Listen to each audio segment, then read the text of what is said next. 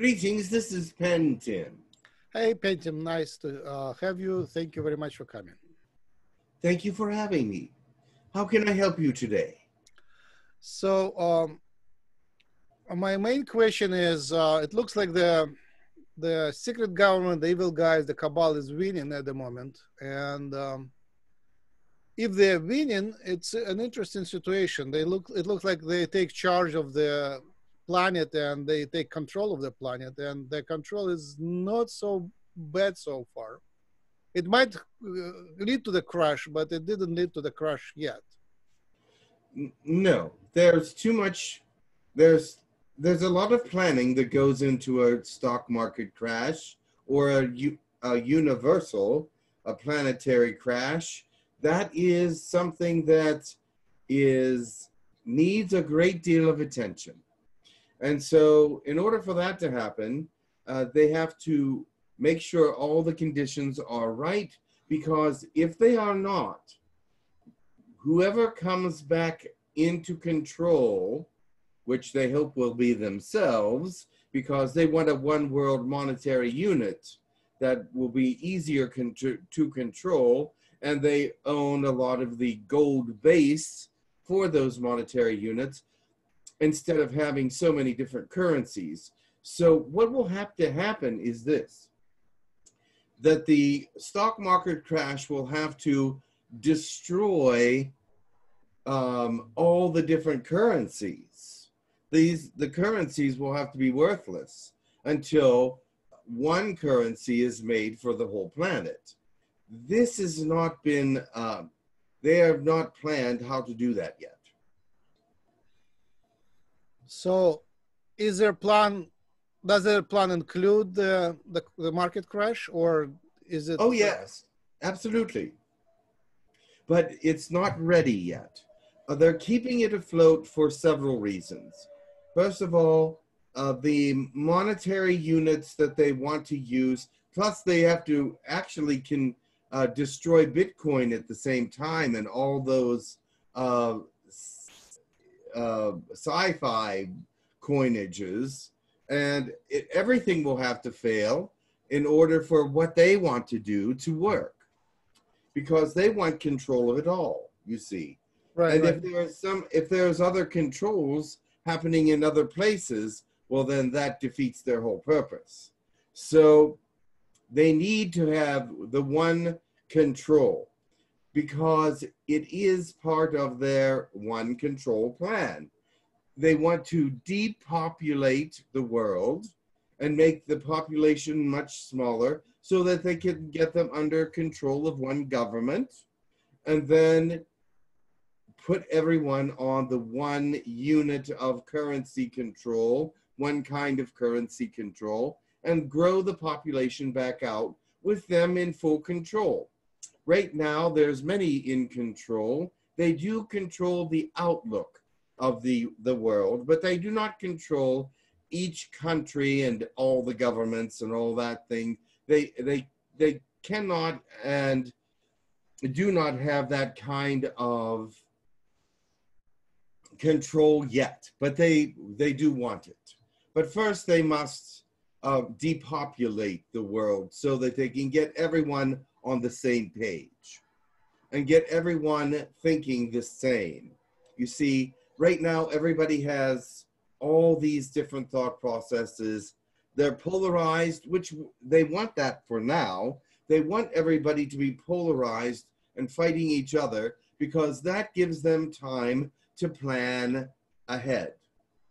With everyone fighting each other, they pay less attention to what is happening with the cabal and the people in the cabal. So therefore, it is just the way it is. They're keeping everybody in disturbed packages. And this is the way it is around the world. Your world, in Europe, they're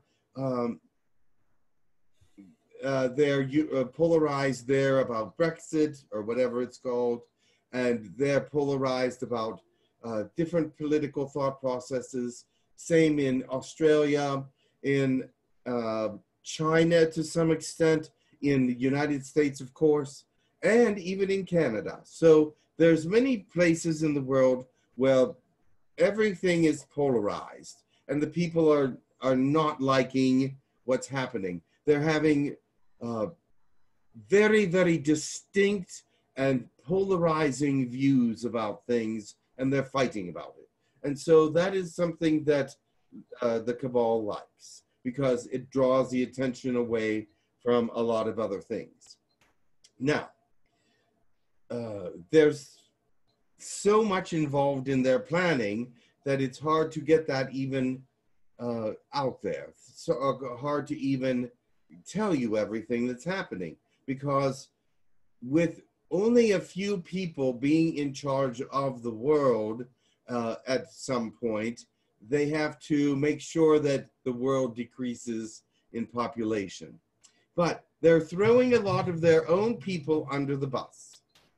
They're saying to the people, look, there's these kinds of things happening that are very positive and very beautiful. Like they're throwing the child molesters out into the open so that people will notice that, and the drug trafficking and the human trafficking is being that's something that's being very noticed right now, that these people are coming into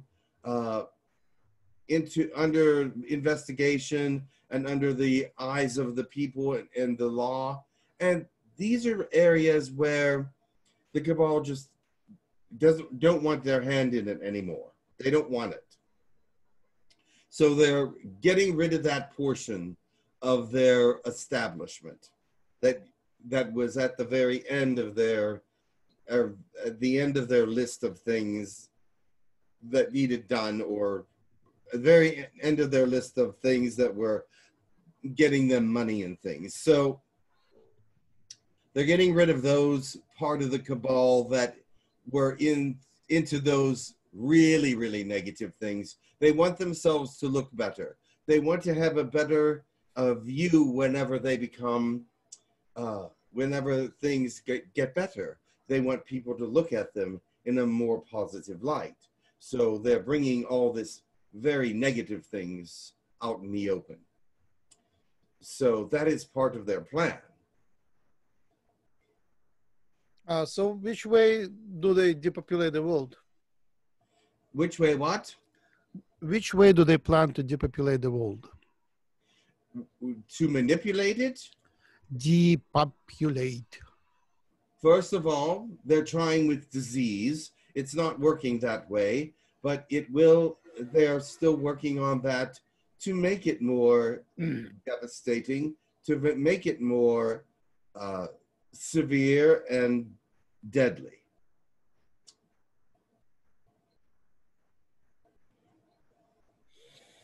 I see. That is only one way.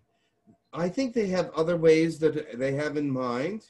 They do control weather machines. They do control some other kinds of technology that are very dangerous.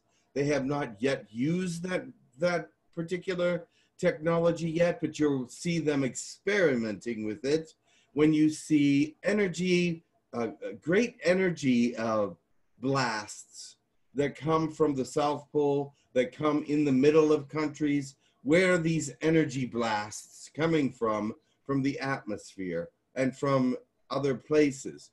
These energy blasts, we do not know what they are using them for, but we know that they are testing them for some reason. How about nuclear weapons? Nuclear weapons, that's messy. And they can be affected by that as well. They would prefer not. However, if it is a last resort, perhaps. But they want to be able to live in the world after they depopulate it. So nuclear weapons would leave radioactive resonances and make parts of the world uninhabitable. And so it would not be their first choice. I see.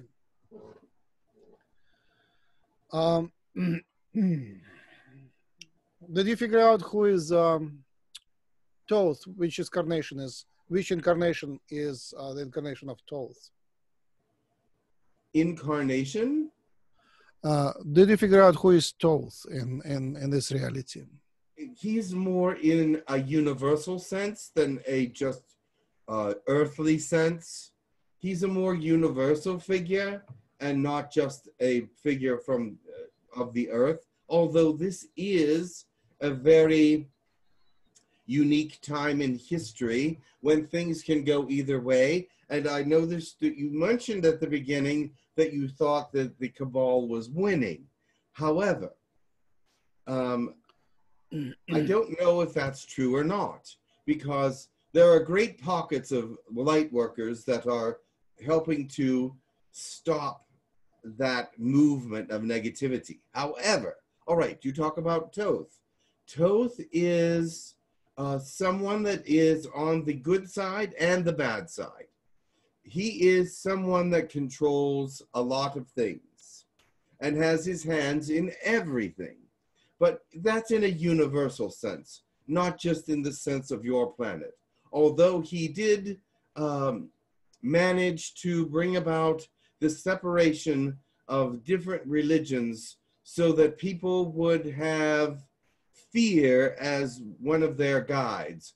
And fear is a great control unit. Fear is something that is used very commonly by those in power to keep people under control. Because if they use fear, then they can say, don't do that, because if you do, this will happen, and they have this negative effect for it, and then people are frightened of it and will not do it. So with religion, it's the same way. They say, oh, here, you can't do that, you can't do that, you can't do that. If you do, you're going to a bad place. And if they have that control, then they can tell people what to do and manipulate them and get them under the control that they want them under. Right. So what is our hope? Where should we move? Keep working with your light units. People are becoming much more evolved in your society, faster than they expected. There are some people that are very, very evolved and very light-oriented, and actually able to bring in greater energies than once was thought able for this time period. And so this is a time of a great battle between the dark and the light, because the light is, where the light is strong, it is very strong. Where the dark is strong, it is very strong. So there is a great battle. There is also a polarization in dark against light as well. But many people are confused on which side they're on. They're the regular third dimensional being, third dimensional people do not know what is going on, because they keep the information very confusing. They keep saying things that are very confusing, and no one knows who to follow or what to do. And so they'll take a side, and they'll be very loyal to that side because that's the side they chose. And so they're sticking to it, because the other side, just, they're saying bad things about it, but they're also saying bad things about your side, but you don't choose to believe that. So the polarization goes also with the light and dark, and they're trying to confuse people to which side is which. And you must pay attention to know the difference. Yeah, you raised a very nice point. That's my point as well, that I'm not taking sides in those artificial divisions that they created. But it's really hard to find the side which you can take, because there is no community which is which is clear, which is clean, which is unharmed or undarkened. But that is the majority of your people. They do not want to take a side. Majority of the people in your world will choose to be neutral, at least until time where they have to make a decision. And then they're confused about which way to go. But if they see something, a small glimmer of hope in one direction or the other, they will choose to follow it. So one of the biggest fears is the mind control and injection of some sort of mind control nanotechnology into people. Is it coming, and how is it coming? Yes, they want it to come, and the first way it would come is possibly through injections, through vaccines. That is one way that it can possibly come. Now, that doesn't mean that's the way it's going to come, because too many people are wise to that and will refuse it. And so if it comes down to that, there are many that would say, no, I don't want it.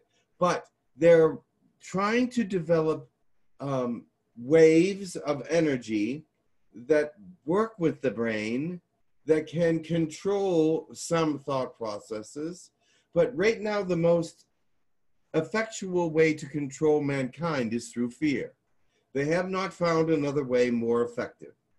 So they are wanting to find a technological solution to control man, but it could also destroy man, and they need to test it more thoroughly, and they have not been able to do so.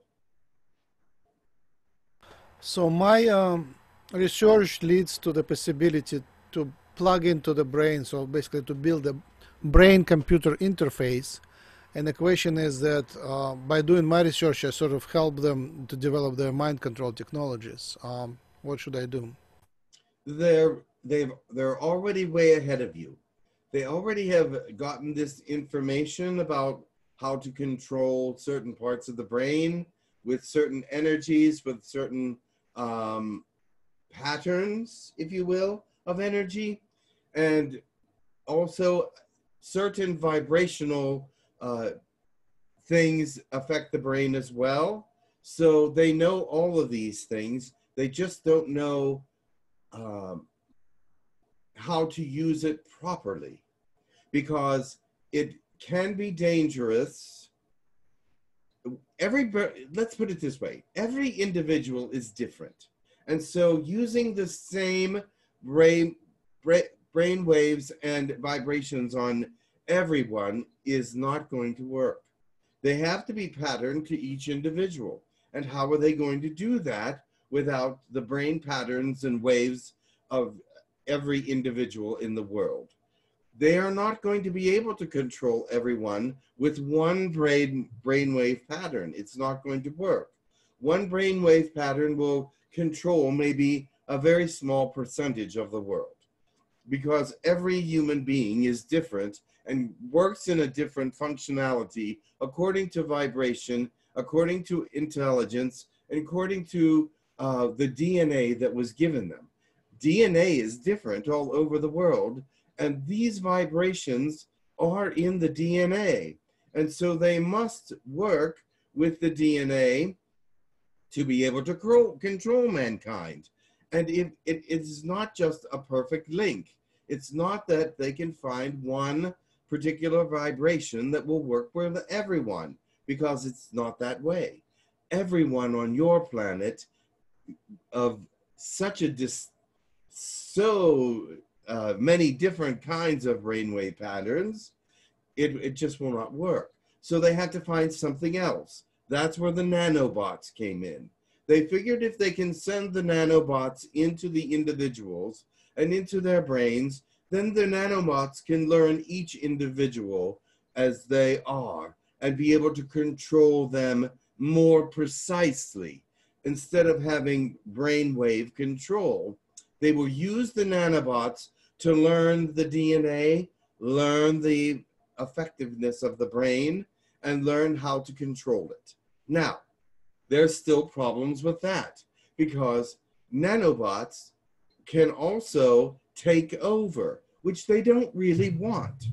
They don't want the nanobots to take over. They just want them to learn and send out the frequencies to the leadership of what they have learned. But they have not been able to control nanobots to the point where they just do one thing and stop. They have taught nanobots to learn and to effectively move forward in their learning. So if they learn about the DNA and thought process, they're going to continue to learn about everything in the body and everything about the body, and eventually take it over. Does that make sense to you? Uh-huh. So what's the hope? How do we get out of this mess? There are coming some hopeful things, and your enlightened people are there to help you.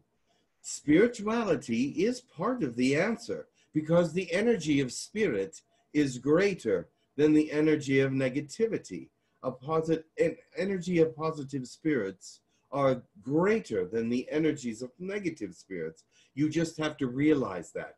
Your people have been taught that the physicality of your body is as far as you can go. Most enlightened individuals realize energy is coming from outside and from the inside.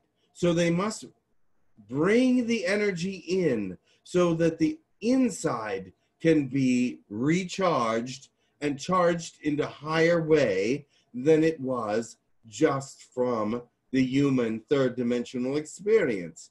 You must bring in the higher dimensions if you want to win. Wonderful, uh-huh. And how about the political process? How this political process can... so if we are facing the crisis, is there a way to avoid the crisis, or the crisis is needed either way? I do not know. There are several probable futures for your world. And at this point, it's about a 50-50 shot of your survival. But I'm hoping that that will change. The thing is about that is that I see a greater amount of people using spirit in a better way, using spirit in a more positive and expansion way. You expand with the spirit and not implode with the spirit. When you bring in energies from the outside in higher realms and higher dimensional thought processes, it charges the body in a different way. And so therefore, with this kind of recharging of the body in a different way, it sends out a different kind of energy and a different kind of thought process and a different kind of reality, because you create your own reality. And if you're bringing in higher realities, you're going to create a higher reality. Does this make sense to you? Uh-huh. And so as you create your higher reality in your world and become a brighter and more involved and enlightened individual, you're also bringing in greater energies from beyond, and you're bringing in greater success for your race, for your being, for your world, for your existence as a society, as an entity even. So let's take practical examples. Suppose like somebody's children are already chipped and plugged into the control network, brainwashing network. Is there a way to overcome it somehow? They must start plugging into the parts of the network that are enlightened, because of course with these outer energies they're going to plug into everything. They're going to know that there is no way to change the world without affecting the world in every way. So they must affect the internet as well as the environment as well as all things that are around them, all peoples, all places, all thought processes, books, sciences, etc. So therefore, these enlightened people will in fact affect and infect the internet in a positive way. Suppose, all right, suppose, you know, someone is already chipped. Is there a way to, like, I met a person who is already under mind control. He has voices in his head, and Yes. is there a way? What's the way for him to get the voices out and to get back his independence? First of all, he has to want to get rid of them. He has to want that freedom. If he does not want that freedom, there is no hope. He must want to know what the positive side is all about. If he does not want to know that, there is no hope. But the thing is, there is always hope. I say there is no hope, but only if they don't want it. If they resist it and they refuse the positivity, they will not get it. Because positivity will not come into them without them asking for it. But they somehow have asked for what they got. So they can be unchipped. That can be removed, but they must ask for it. How do they get unchipped? Any one of us out here knows how to take that chip away. Yay! So just call Pentim, and Pentim will come and. Well, yes, Girk Fitneer knows how. Many of the alliances out here, in fact, all of them, will know how to get rid of a negative chip. We do. We've seen millions of them already. In fact, even more than 1 billion of them. And we have gotten rid of many of them, but they have to ask for us to get rid of them. We cannot just go in and take them. Am I still millions of them out there. Am I chipped by the Cabal? Are you? No. Nice. And my family? I do not know. I would have to examine them. Yeah, in your spare time, send someone just to double check. Yes, I have a feeling that there might be some mind control going on in your family, according to what you say and what you have said to me, but I would not know unless I checked. Thank you, huh? Now, it would be nice to get the perspective of someone on the Cabal side. Maybe some of the aliens who are controlling the Cabal, maybe they wish to speak and give me a positive perspective of their plans. Before I give you anyone of the Cabal or anyone that is associated with their energies, I must tell you this. Well, they are trying to interfere with what I'm going to say already, because they know what I'm going to say. When you are talking to one of the Cabal members, you're going to hear very interesting information that may seem very true and may seem even positive, but is a way of manipulating the mind into understanding their point of view and bringing their understanding to a wider audience in a way. Now, remember us talking about the time of separation, where before this period of time, there was no laws governing your planet because the governments did not ask for any particular rules and regulations to be given to the governments, the galactic government. And then there was a point where they started giving the galactic governments rules and regulations to follow so that aliens could not come to this planet and aliens could not leave this planet, nor could humans leave this planet. So it is more like, some would say, then it became a prison planet.